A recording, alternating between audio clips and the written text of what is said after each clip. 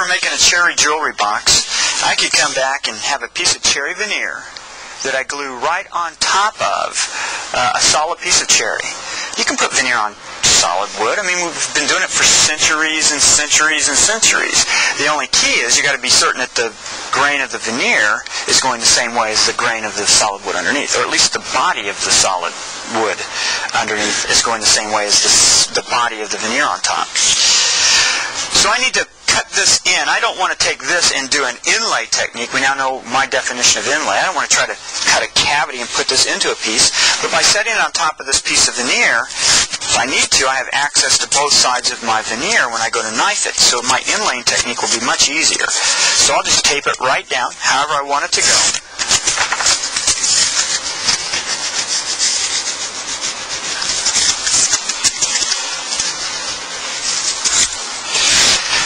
What I'm going to do, since I've taped this onto that piece, is I'm just going to put my knife right up against the edge and follow all the way around, cut this shape out of the piece underneath. This piece on top will fall right in, and then again I'll have one piece of veneer.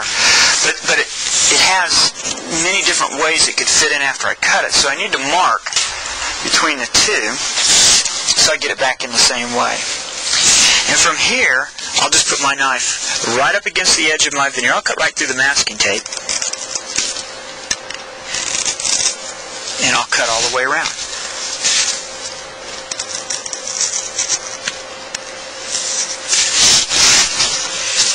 Are you trying to get all the way through your bottom? No. You're just scoring? I'm scoring the first one, and I'll go through it a second time and a third time if I need to. Now, you want to be certain on this that you try to keep your knife up against the edge. If your knife cuts through the piece on top and the piece underneath, that's not a big deal because you're making a mirror cut in both, and they'll fit perfectly. But if your knife pulls away from your edge, then you'll end up with a gap there. So if you want to use a straight edge to realign this, you can certainly put your straight edge back on top and use it as your guide. I'll just follow around right off the edge. If you cut a little bit beyond your line, nobody will ever know. If you cut a lot beyond your line, then you've got a problem. And one more cut here, and I haven't done the best job in the world going around this.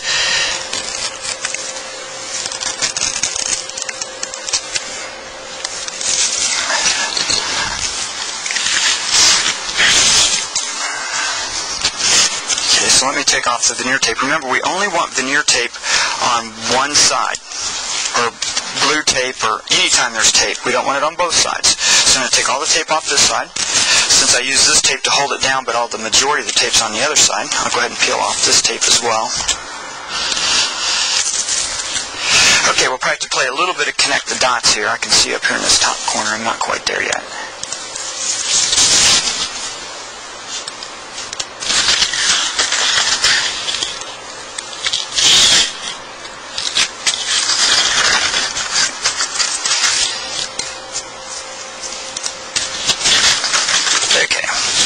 Now I know how to put this back in because we used a pencil to mark them before. We always have to put the veneer tape on the side, or the blue tape. So I'll flip it over. That should just snap right into that hole.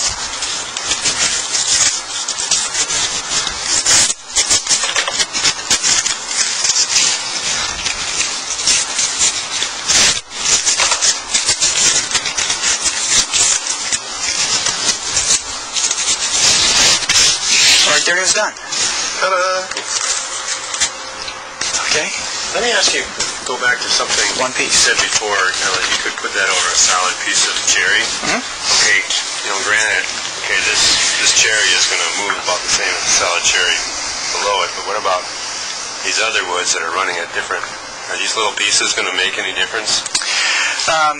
Probably not, and there's a couple of ways around that. First of all, if you use a resin glue, it literally is going to turn them both into the same thing. Whatever this does on the top, it's going to pretty much, whatever the core does, it's going to take that with it.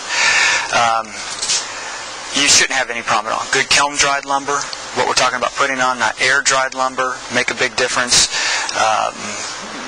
White or yellow glue, it'll hold up pretty well. If this gets to be a whole lot bigger than this, then we're going to have some issues. But at this size, we're probably going to be okay. What about a backer veneer? Anything that you veneer needs to be veneered on both sides. Solid wood, particle board, MDF, drywall, it doesn't matter what your core material is, you veneer both sides. Keep it balanced. If you don't, it's going to smiley face on you.